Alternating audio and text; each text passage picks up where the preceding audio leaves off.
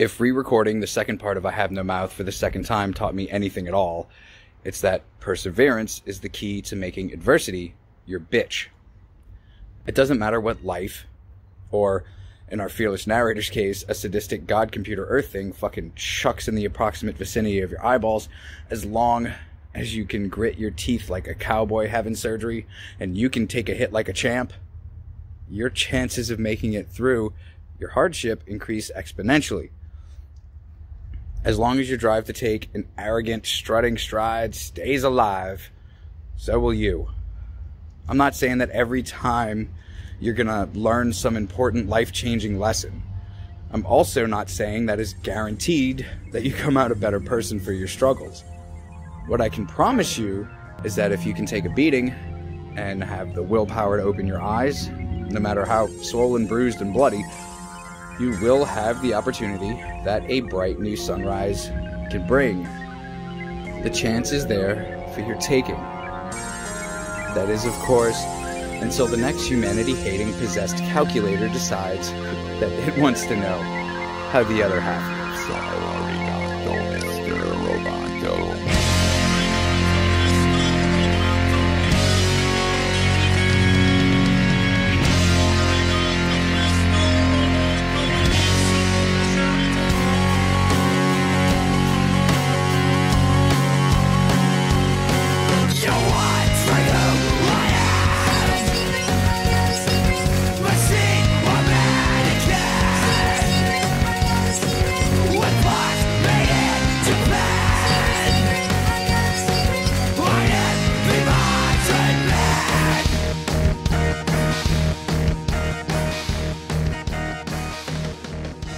But I knew it wasn't the relief that a soldier feels when the bullet hits the man next to him. I knew it wasn't a reflex. They hated me. They were surely against me, and AM could even sense this hatred. And made it worse for me because of the depths of their hatred. We'd been kept alive, rejuvenated, made to remain constantly at the age we had been when AM had brought us below, and they hated me because I was the youngest, and the one AM had affected least of all. I knew. God, how I knew. The bastards. That dirty bitch Helen.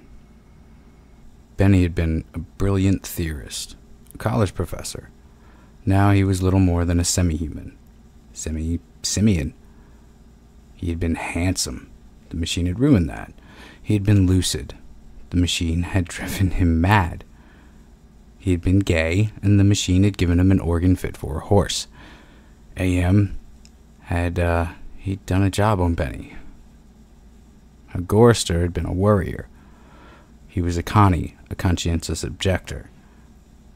He was a peace marcher. He was a planner, a doer, a looker ahead. AM had turned him into a shoulder shrugger, made him a little dead in his concern. AM had robbed him. Nimdoc went off in the darkness by himself for long times. I don't know what he did out there. AM never let us know. But whatever it was, Nimdoc always came back white, drained of blood, shaking. AM had hit him hard in a special way, even if we didn't know quite how. And Ellen, that douchebag, AM had left her alone, had made her more of a slut than she had ever been. All her talk of sweetness and light, all her memories of true love, all the lies she wanted us to believe, that she had been a virgin only twice removed before AM grabbed her and brought her down here with us. It was all filth. That lady, my Lady Ellen, she loved it. 4 men all to herself.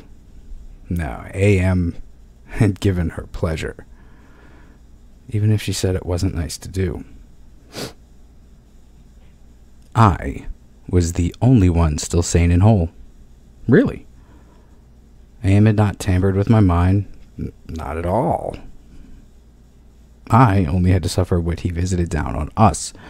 All the delusions, all the nightmares, the torments. But those scum, all 4 of them, they were lined and arrayed against me. If I hadn't had to stand them off all the time, be on my guard against them all the time, I might have found it easier to combat AM. At which point, it passed. and I began crying. Oh, Jesus, sweet, sweet Jesus. If there ever was a Jesus, and if there is a God, please, please, please let us out of here. Or kill us. Because at that moment, I think I realized completely, so that I was able to verbalize it. AM was intent on keeping us in his belly forever. Twisting and torturing us forever. The machine hated us, as no sentient creature ever had hated before, and we were helpless. It also became hideously clear, if there was a sweet Jesus, and if there was a God, the God was AM.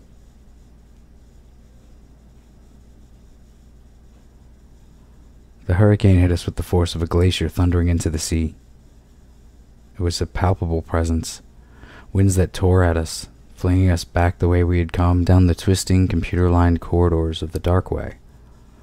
Ellen screamed as she was lifted and hurled face forward into a screaming shoal of machines, their individual voices strident as bats in flight. She couldn't even fall. The howling wind kept her aloft, buffeted her, bounced her, tossed her back and down and away from us, out of sight suddenly as she was swirled around a bend in the dark way. Her face had been bloody, her eyes closed. None of us could get to her.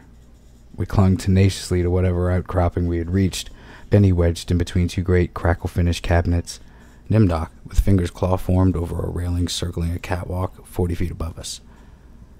Gorrister plastered upside down against a wall niche formed by two great machines with glass-faced dials that swung back and forth between red and yellow lines whose meaning we couldn't even fathom. Sliding across the deck plates, the tips of my fingers had been ripped away. I was trembling, shuddering, rocking as the wind beat at me, whipped at me, screamed down out of nowhere at me, and pulled me free from one sliver-thin opening in the plates to the next. My mind was rolling, tinkling, chittering softness of brain parts that expanded and contracted in quivering frenzy. The wind was the scream of a great mad bird as it flapped its immense wings.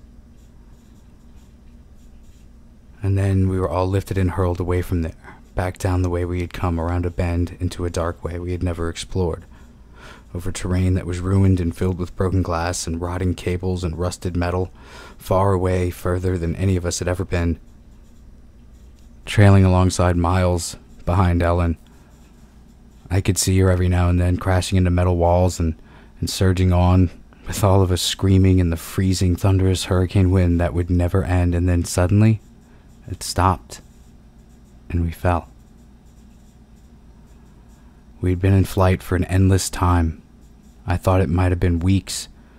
We fell and hit, and I went through red and gray and black, and I heard myself moaning.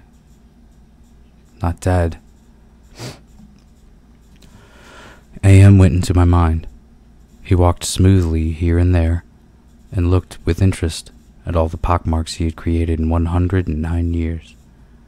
He looked at the cross-routed and reconnected synapses and all the tissue damage his gift of immortality had included.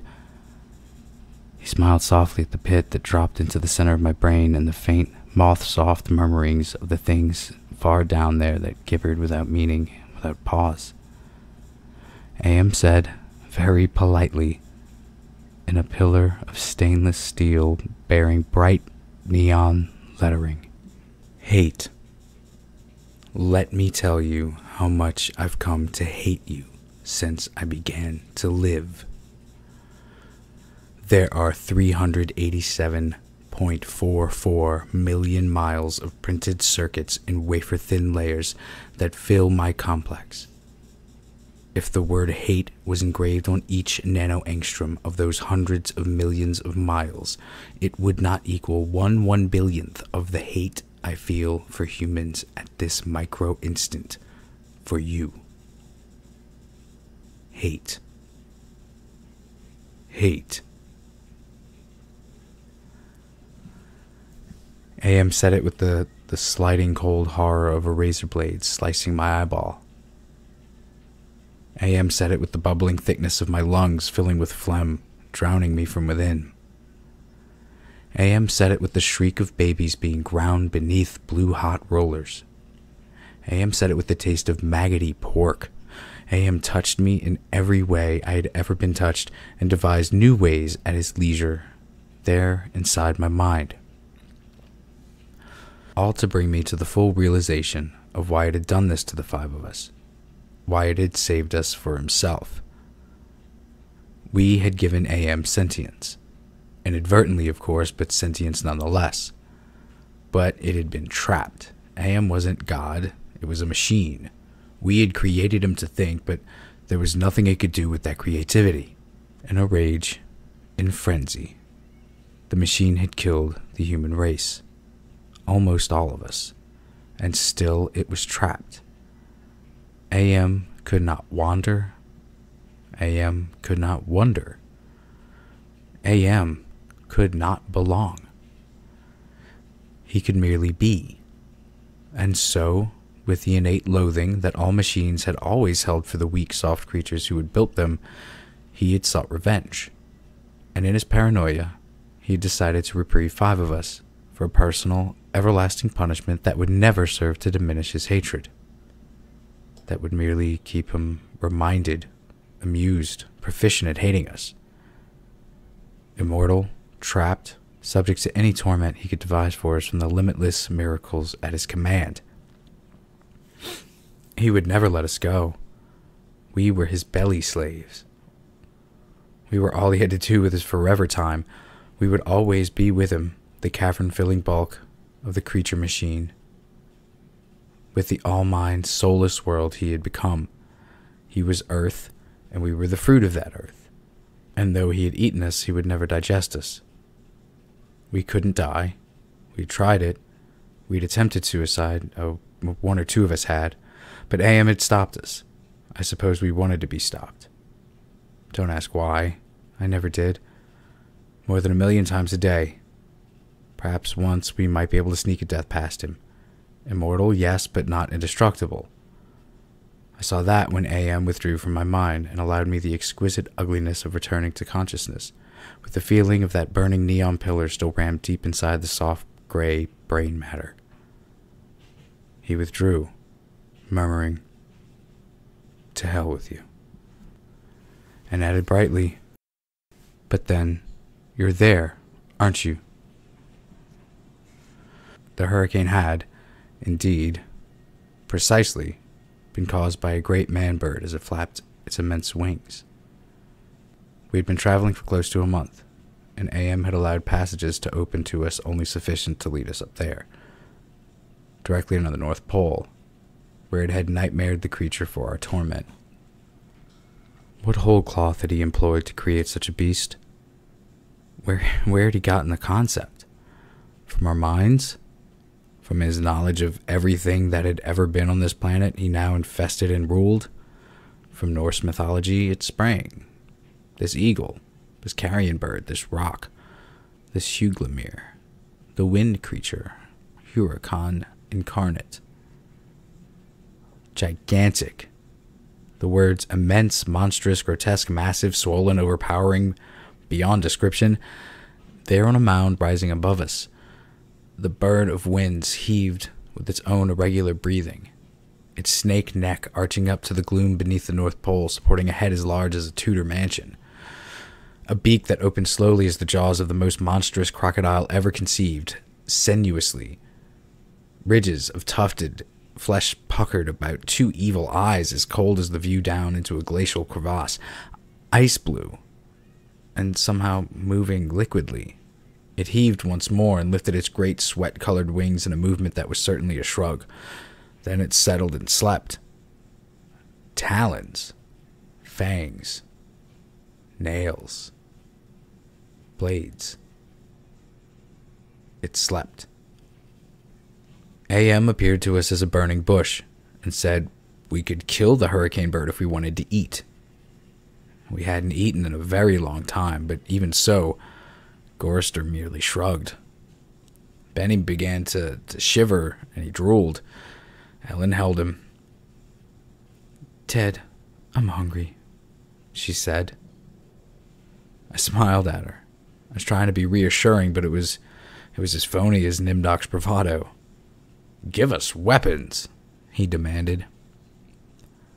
The burning bush vanished, and there were 2 crude sets of bows and arrows and a water pistol lying on the cold deck plates. I picked up a set. Useless. Nimdok swallowed heavily. We turned and started the long way back. The hurricane bird had blown us for about a length of time we couldn't conceive. Most of that time we'd been unconscious, but we hadn't eaten. A month on the march to the bird itself, without food. Now how much longer to find our way to the ice caverns and the promised canned goods? None of us cared to think about it. We wouldn't die. We'd be given filth and scum to eat. Of one kind or another. Or nothing at all. AM would keep our bodies alive somehow. In pain, in agony. The bird slept back there. For how long it didn't matter. When AM was tired of it being there, it would vanish. But all that meat. All that tender meat. As we walked, the lunatic laugh of a fat woman rang high and around us in the computer chambers that led endlessly nowhere. It wasn't Ellen's laugh. She wasn't fat, and I had not heard her laugh for 109 years. In fact, I had not heard. We walked. I was hungry. We moved slowly. There was often feigning, and we'd have to wait. One day he decided to cause an earthquake, at the same time rooting us to the spot with nails through the soles of our shoes. Ellen and Nimdok were both caught when a fissure shot its lightning bolt opening across the floor plates. They disappeared and were gone. When the earthquake was over, we continued on our way, Benny, Gorrister, and myself. Ellen and Nimdok were returned to us later that night, which abruptly became day, as the heavenly legion bore them to us with a celestial chorus singing, "Go down, Moses." The archangels circled several times, and then dropped the hideously mangled bodies. We kept walking. A while later, Ellen and Nimdok fell in behind us. They were no worse for wear. But now Ellen walked with a limp. AM had left her that. It was a long trip to the ice caverns to find the canned food. Ellen kept talking about Bing cherries and Hawaiian fruit cocktail. I tried not to think about it. The hunger was something that had come to life even as AM had come to life. It was alive in my belly, even as we were in the belly of the earth. And AM wanted the similarity known to us, I suppose. So he heightened the hunger. There was no way to describe the pains not having eaten for months brought us. And yet we were kept alive. Stomachs that were merely cauldrons of acid, bubbling, foaming, always shooting spears of sliver-thin pain into our chests. It was the pain of terminal ulcer, terminal cancer, terminal paralysis. It was unending pain. We passed through the cavern of the rats. We passed through the path of boiling steam. We passed through the country of the blind. We passed through the slough of the dustbin. And we passed through the vale of tears. And we came, finally, to the ice caverns. Horizonless thousands of miles in which the ice had formed in blue and silver flashes where novas lived in the glass. The down-dropping stalactites as thick and glorious as diamonds that had been made to run like jelly, then solidified in graceful eternities of smooth, sharp perfection. We saw the stack of canned goods, and we tried to run to them. We fell in the snow, and we got up and went on. Benny shoved us away and went at them. He pawed them and gummed them and gnawed at them, and he couldn't open them. AM hadn't given us a tool to open the cans. Benny grabbed a 3-quart can of guava shells and began to batter it against the ice bank. The ice flew and shattered, but the can was merely dented while we heard the laughter of the fat lady, high overhead and echoing down and down and down the tundra. Benny went completely mad with rage. He began throwing cans. As we all scrabbled about in the snow and ice, and just trying to find a way to end the helpless agony of frustration, there was no way. Then Benny's mouth began to drool. He flung himself on Gorrister. In that instant, I felt terribly calm. Surrounded by madness, surrounded by hunger, surrounded by everything but death. I knew death was our only way out. AM had kept us alive, but there was a way to defeat him. Not total defeat, but at least peace. I would settle for that. I had to do it quickly. Benny was eating Gorrister's face. Gorrister on his side, thrashing in the snow. Benny wrapped around him with powerful monkey legs, crushing Gorrister's waist. His hands locked around Gorrister's head like a nutcracker, and his mouth ripping at the tender skin of Gorrister's cheek. Gorrister screamed with such jagged-edged violence that stalactites fell. They plunged down, softly, erect in the receiving snowdrifts. Spears, hundreds of them everywhere, protruding from the snow. Benny's head pulled back sharply as something gave all at once, and a bleeding, raw white dripping of flesh hung from his teeth. Ellen's face, black against the white snow, dominoes and chalk dust. Nimdoc with no expression but eyes. All eyes. Gorrister half-conscious, Benny now an animal. I knew AM would let him play. Gorrister would not die, but Benny would fill his stomach. I turned half to my right and drew a huge ice spear from the snow. All in an instant, I drove the great ice point ahead of me like a battering ram braced against my right thigh. It struck Benny on the right side just under the rib cage and drove upwards through his stomach and broke inside of him. He pitched forward and lay still. Gorrister lay on his back. I pulled another spear free and straddled him, still moving, driving the spear straight down through his throat. His eyes closed as the cold penetrated.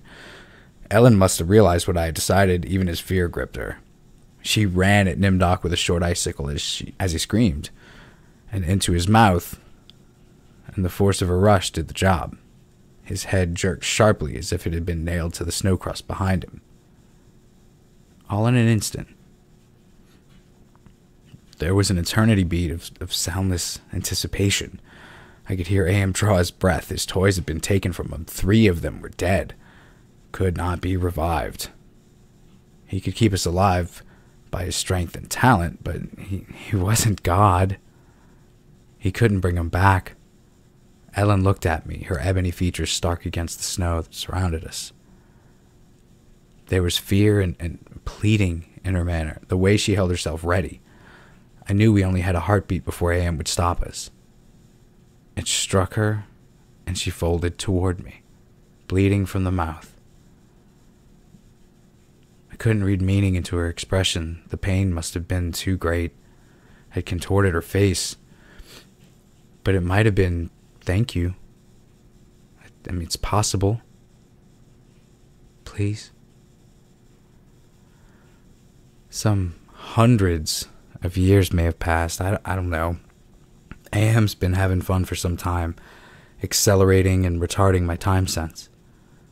I will say the word now. Now. It took me months to say. Now. I don't know. I think it's been some hundreds of years. He was furious. He wouldn't let me bury them. It didn't matter. There was no way to dig up the deck plates. He dried up the snow. He brought the night. He roared and sent locusts. It didn't do a thing. They stayed dead. I'd had him. He was furious. I had thought AM hated me before. I was wrong. It wasn't even a shadow of the hate he now slavered from every printed circuit. He made certain I would suffer eternally and could not do myself in. He left my mind intact.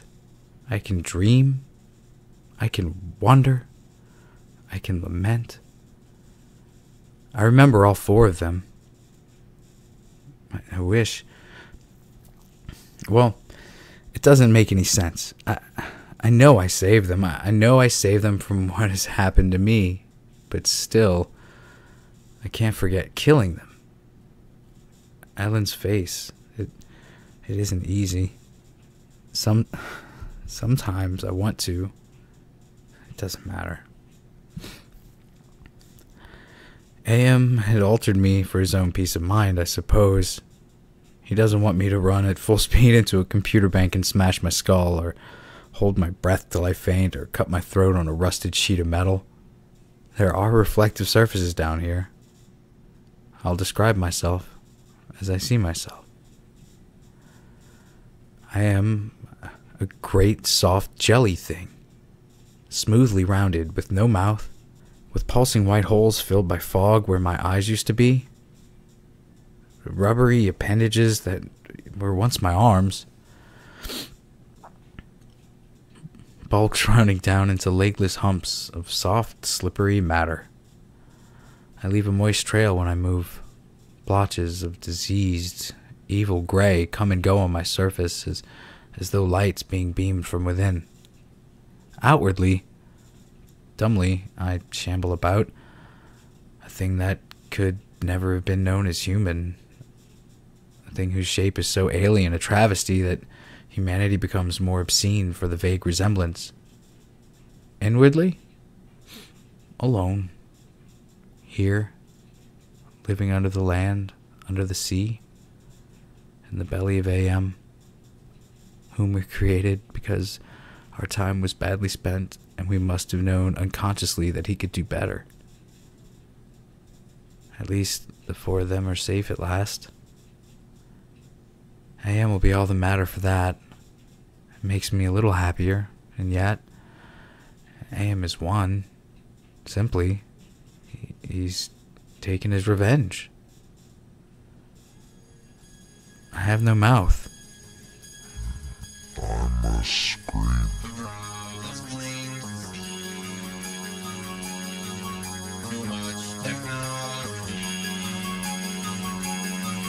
Receives the same